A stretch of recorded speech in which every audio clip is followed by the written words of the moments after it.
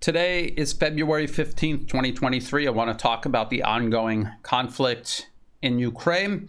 I'm going to start, as usual, looking at liveuamap.com. It is a pro-Ukrainian live map. Keep that in mind when we look at it. But nonetheless, we see fighting kind of spreading all along the line of contact in the Donbas region.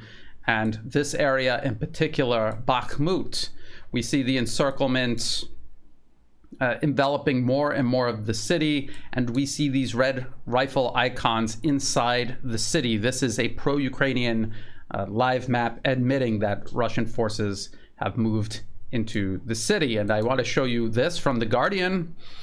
This was February 14th, 2023. Ukrainians blow up bridge in Bakhmut amid reports Russia closing in. And it says Ukrainian forces have reportedly blown up a bridge near the eastern city of Bakhmut, and a sign that they may be planning to retreat from the area, which would give Russia a significant symbolic boost ahead of the first anniversary of the war. No, it would actually be the elimination of a heavily fortified city that Ukraine controls, forcing Ukraine to retreat to less defendable positions. It would be a major strategic victory for Russia. And just to give you an idea of how much progress Russia has made since just the new year, 2023, this is from January 1st to February 15th. This is how much progress Russia has made, just to give you an idea of how precarious the situation is for Ukraine right now at this moment. This is what has happened. And this is a process that Ukraine is unable to stop, let alone reverse as well. And if we go back to liveuamap.com, Russian forces pushing westward from Kremenna. And this is the furthest extent that Ukrainian forces reached during their Kharkov offensive last fall. Now I'm going to get into a series of articles here from the Western media talking about how the West is more or less acknowledging that they are unable to maintain this level of support for Ukraine. They're running out of weapons, they're running out of ammunition to transfer over to Ukraine. These are things that I've been talking about for months and months now. The West is finally acknowledging what was a problem they were aware of all along. I just want to point out, before I get into that, when Ukraine launched their Kharkov and Kherson offensives, I warned people that this was not the beginning of some great Ukrainian victory against Russian forces. It was the beginning of the end of Ukraine's fighting capacity, that they were throwing in all of their reserves, all of their trained manpower, all of these heavy weapons that they themselves still had left or that NATO had transferred to them since the special military operation began. And they were throwing all of this into these two offensives to try to push them as far as they possibly could. And I compared it to the Ardennes offensive during World War II toward the end. Germany committed what it had left of its reserves to the Ardennes offensive. They made these initial gains. Everyone thought that maybe the tide of the fighting would turn. But then they reached the furthest extent they could push. They were unable to sustain this offensive. First it stopped, and then it was rolled back. And then that's what Germany would do for the remainder of the war, getting pushed back until its ultimate defeat. And I told people that that is exactly what was going to happen. And I remember distinctively comments saying, wow, that prediction really aged poorly, Brian, because look at how successful this was for Ukraine. And again, the Ardennes offensive initially was very successful. But then, because it was unsustainable, it was rolled back. And that is what we're watching right now unfold on this pro-Ukrainian live map. We're watching their gains made during the Kharkov offensive be rolled back by Russian forces. Now let's take a look at some of these articles from the Western media. This is from Reuters. NATO allies weigh more arms for Ukraine as Russian artillery batters Bakhmut. Much of Russia's artillery fire was focused on Bakhmut, a bombed-out city in Donetsk province, and a principal target for President Vladimir Putin. Ukrainian troops there have fortified positions in anticipation of street fighting, which, according to the pro-Ukrainian live map, has already begun. There's not a single square meter in Bakhmut that is safe or that is not in range of enemy fire or drones, the regional Ukrainian governor told Ukraine's national broadcaster. So I guess now Ukraine is admitting that this battle for Bakhmut involves a huge amount of artillery, especially on Russia's side. So all of these claims that we've heard about human waves of untrained convicts among the ranks of Wagner, I guess that wasn't true, because now they're admitting that that's not true. They're not just doing human waves. There's also a huge amount of artillery. And that is the main problem that Ukraine faces. They are outgunned in Bakhmut. And I've showed older Financial Times articles where they admit they're outnumbered up to 6-1 in Bakhmut. And so to counter the lopsided nature of this fighting, because these claims of human waves attacks, that is just propaganda. This is what Reuters in their article says. U.S. Defense Secretary Lloyd Austin said he expected Ukraine to launch its own offensive against Russia in the spring, and Kiev's allies are working to ensure that they had the armor, firepower, and logistics to make it effective. It also says Ukraine has urgent requirements to help it meet this crucial moment in the course of the war. We believe there will be a window of opportunity for them to exercise initiative, Austin told a meeting of defense ministers of NATO and other allies of Ukraine to discuss options for more military aid. I'm going to get into what more military aid the West has left to give Ukraine in just a moment. The Kremlin is still betting it can wait us out, but 1 year on, we are as united as ever. That shared resolve will help sustain Ukraine's momentum in the crucial weeks ahead. Ukraine is currently using shells faster than the West can make them. So you can be as united as ever as you want, but if you physically cannot send Ukraine the amount of weapons and ammunition that they need to achieve certain objectives on the battlefield, then it doesn't really matter. And you can see people like the U.S. Secretary of Defense deferring to these empty platitudes instead of talking about actual realities on the battlefield, because none of those realities suit or help advance U.S. objectives in this proxy war against Russia. The article also says, promised battle tanks last month. Ukraine is also desperate for fighter jets and longer-range missiles soon to nip any significant new Russian offensive in the bud and help turn the tide against Moscow's far superior firepower.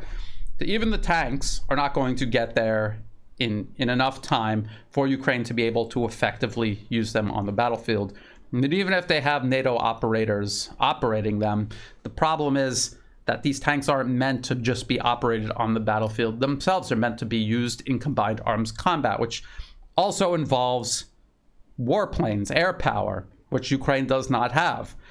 And in order for the air power, the tanks, the infantry, all of that to show up at the same time, NATO would actually have to fight this war for Ukraine. There's no way for Ukrainians themselves to incorporate these Western weapon systems that they have not used before in any amount of time that will allow them to do this at the same time as Russia's supposed spring offensive, or sooner, to either defend against it or to follow up on the spring offensive. There's not nearly enough time. This takes years to do. And I've talked about in previous updates, actually my last update, about how the West is even admitting that it takes years and years to get a country to transition from Soviet-era warplanes to something like the F-16. Romania is undertaking this process. They've been doing it for a decade now, and it's still not complete. So that, just to put this in context, there's no chance at all for Ukraine to do this. The only way they would be able to do it is if NATO just intervened themselves on land, in the air, and in all regards, because Ukraine is not capable of doing it themselves. Here is an article from Politico. I got two articles from Politico. This is the first one. U.S. tells Ukraine it won't send long-range missiles because it has few to spare. And I've actually seen people celebrating on social media, pro-Ukrainian Western propagandists celebrating. They're saying, well, at least we moved past the idea that the U.S. doesn't want to send them to Ukraine because it'll escalate the conflict. But this is actually a much bigger problem. It means even if they send them to Ukraine, they simply don't have enough for it to be effective. They don't have enough to spare. If they don't have enough to spare, it's certainly not enough for Ukraine to use against Russia. The article says, in recent meetings at the Pentagon, U.S. officials told Kiev's representatives that it doesn't have any Army tactical missile systems to spare, according to 4 people with knowledge of the talks. Transferring ATACMS to the battlefield in Eastern Europe would dwindle America's stockpiles and harm the U.S. military's readiness for a future fight, the people said. That worry, along with the administration's existing concern that Ukraine would use the 190-mile range or 300-kilometer range missiles to attack deep inside Russian territory and cross what the Kremlin has said is a red line, is why the U.S. isn't shipping ATACMS to the front lines anytime soon. So if you actually read the article, they're saying that in addition to not wanting to escalate further, they also simply don't have enough to send Ukraine. The ATACMS, again, with a 300-kilometer range, that would give Ukraine further reach. But the problem is these ATACMS exist in smaller numbers than the guided rockets that Ukraine is using with HIMARS and the M270 launcher. They exist in smaller numbers and they are produced at a lower production rate. And we already know that the guided rockets Ukraine is currently using already face a shortage. The ATACMS will face a shortage much, much sooner. And because they exist in smaller numbers to begin with, they will not be able to be used as widespread as Ukraine has been using these guided rockets. I also want to point out that the ATACMS, even if it was given to Ukraine, this is not a capability that Russia doesn't already have. They have the Iskander missile system that has a 400 to 500 kilometer range, so it actually outranges the ATACMS if the U.S. sent them to Ukraine.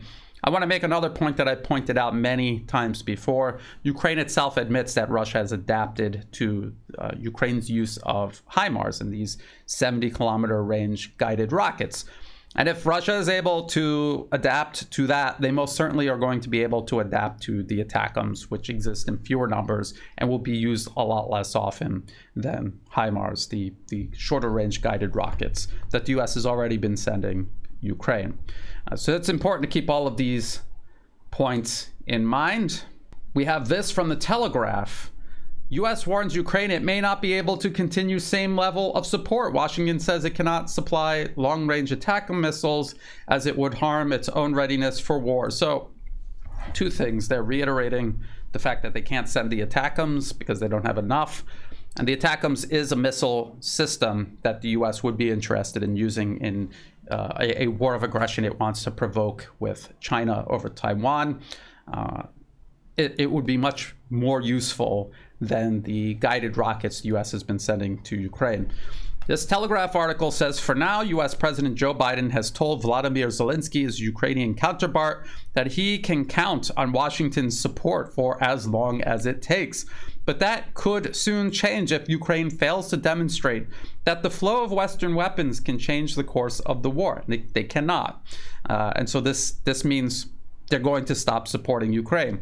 We will continue to try to impress upon them that we can't do anything and everything forever, a senior U.S. administration official told the Washington Post. So this is the Telegraph citing the Washington Post.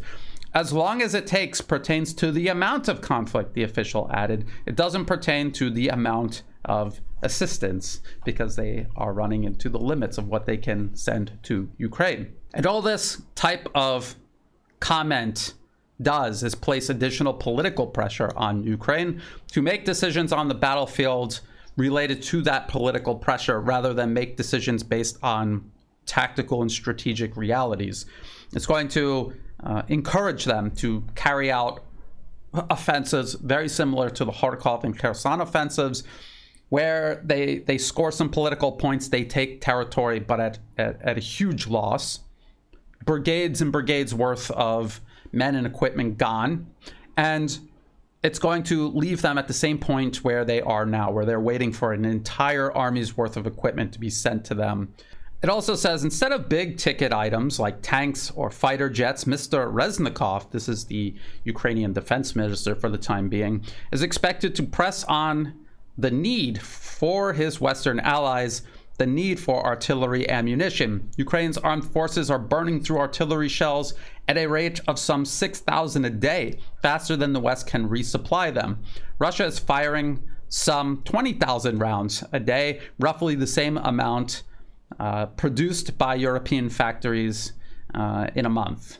There's also this article, also from Politico, the second Politico article. U.S. focuses on training Ukrainian troops to use less ammo. Western nations are growing concerned over their ability to quickly replenish stock. So I think you can see a trend evolving here where the West is admitting that they cannot continue resupplying Ukraine. There are limits to their ability to sustain this proxy war, and difficult decisions are going to be made.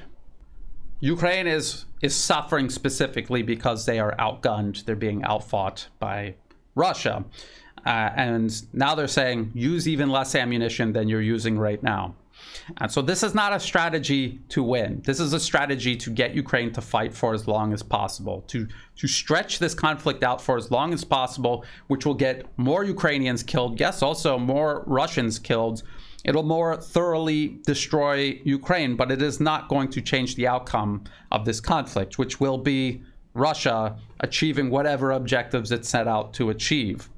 The article says the U.S. is prioritizing helping the Ukrainians tweak the way they fight, relying less on artillery barrages and more on how the troops maneuver on the battlefield as concerns mount over Western nations' ability to replenish ammunition stocks. So this is them admitting we cannot give them more ammunition. We can't even sustain the levels that we're supplying to Ukraine to where Ukraine is losing at this rate. We're going to be supplying even less in the near future. So what we want them to do instead is train on how to use artillery less and depend more on maneuver warfare. Well, maneuver warfare is what Ukraine was doing during their offensives in Kharkov and Kherson, which led to them losing brigades and brigades worth of men and equipment.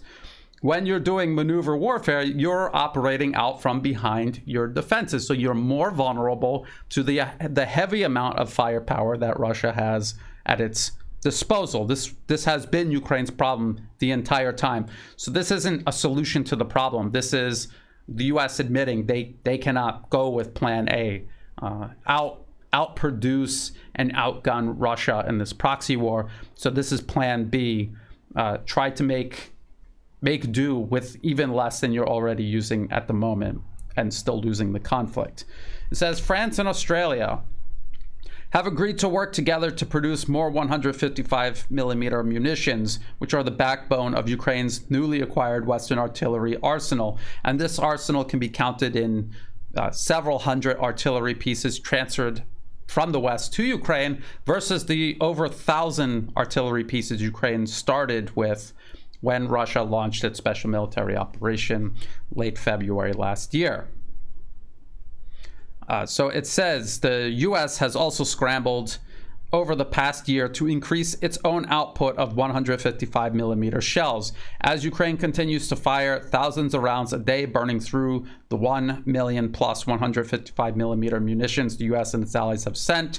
The U.S. Army has pledged to triple its monthly output of shells from the pre-war total of about 14,000 a month to up to 90,000 a month by 2025. So a couple of years from now, they will be making shells, 90,000 shells a month. But if Ukraine is firing 6,000 shells a day, that's only half of what they need. So in several years' time, after they've expanded their production, they're still only going to be producing half of what Ukraine needs just to lose at their current rate. That's what they're talking about here. this is not a strategy for Ukraine to win. This is just a strategy to drag this out for as long as possible.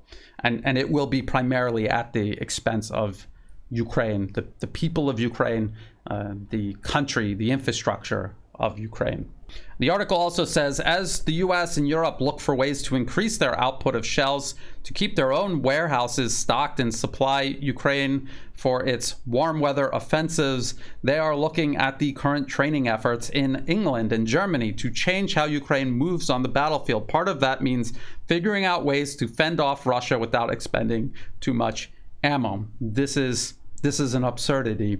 It says, we are working with the Ukrainian soldiers in various places throughout Europe to emphasize additional training on maneuver, Austin said, so that as they place more emphasis on maneuver and shaping the battlefield with fires and then maneuvering, there's a good chance that they'll require less artillery munitions. The UK, which has already trained 10,000 Ukrainian soldiers, which is about as many as Ukraine loses in a single month, according to Kiev themselves.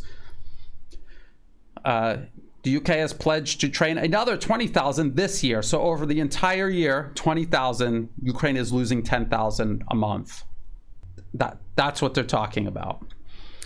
So this is NATO, the United States and NATO admitting Plan A failed. We cannot fight this proxy war against Russia on the same level that Russia is fighting it. We simply don't have the industrial output to manufacture enough weapons and ammunition to even match Russia's firepower, let alone exceed it. So now we're going to try to train Ukrainian troops to maneuver on the battlefields in a way that they can somehow defeat this withering firepower that Russia has at its disposal, and somehow use less ammunition in the process.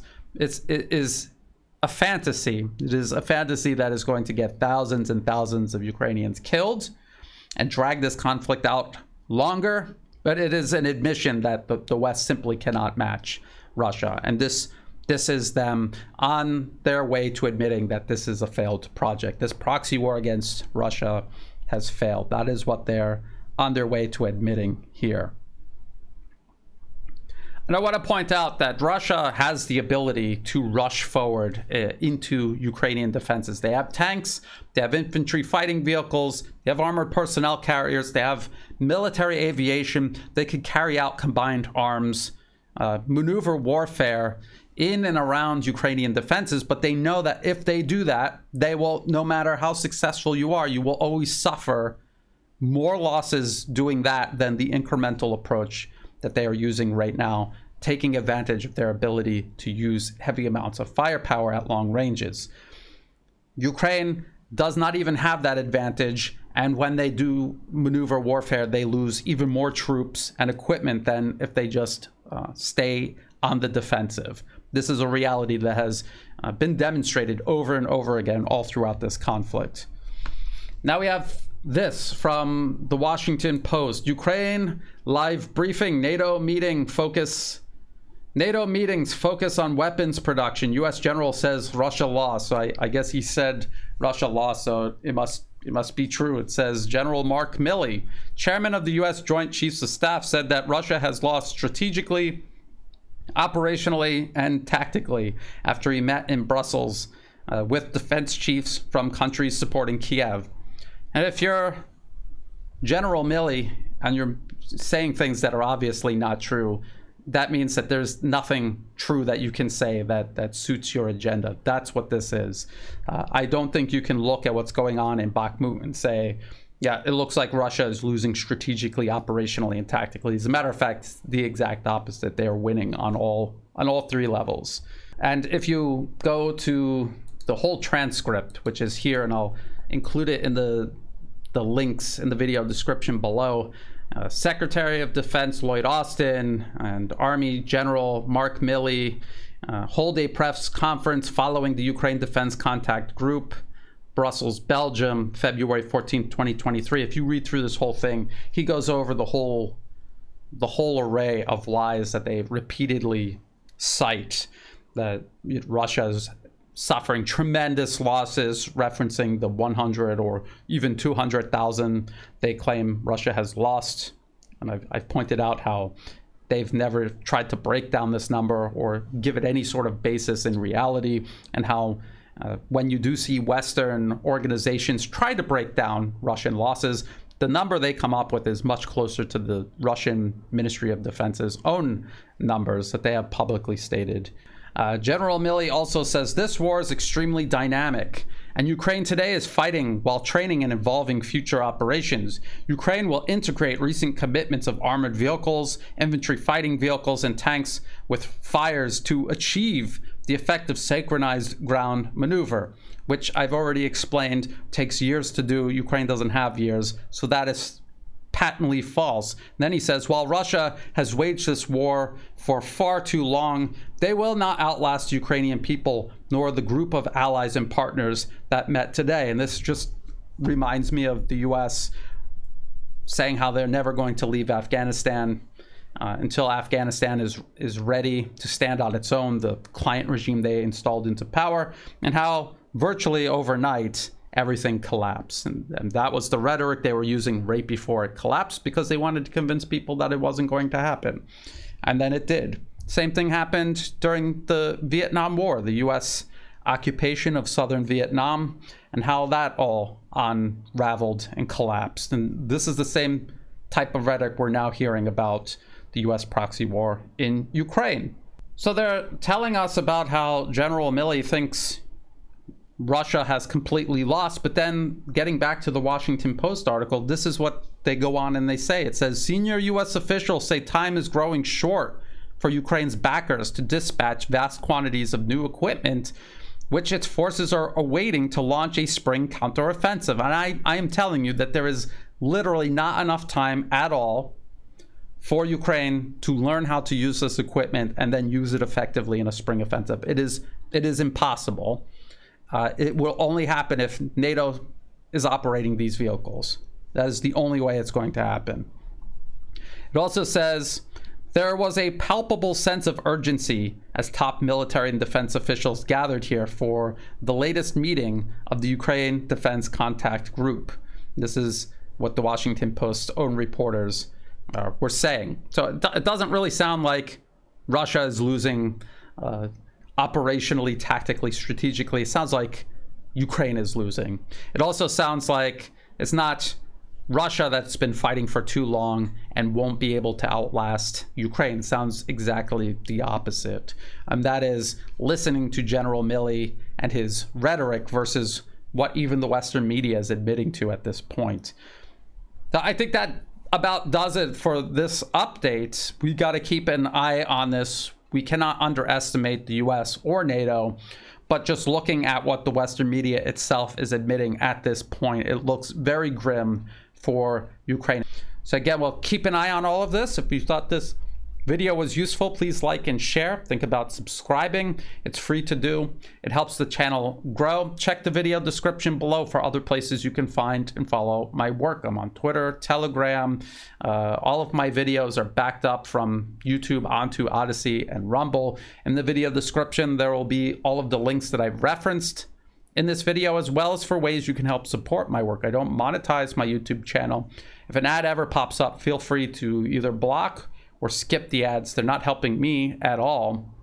If you do want to support my work, please do so through Buy Me a Coffee and also through Patreon. And to everyone who has been helping out, whether it's one-time donations, month to month, or even if you're just sharing my work with others, sending me news tips, putting kind comments in the comment section, I appreciate all of that. That's what makes all of this possible. So again, thank you. And as always, thank you for watching.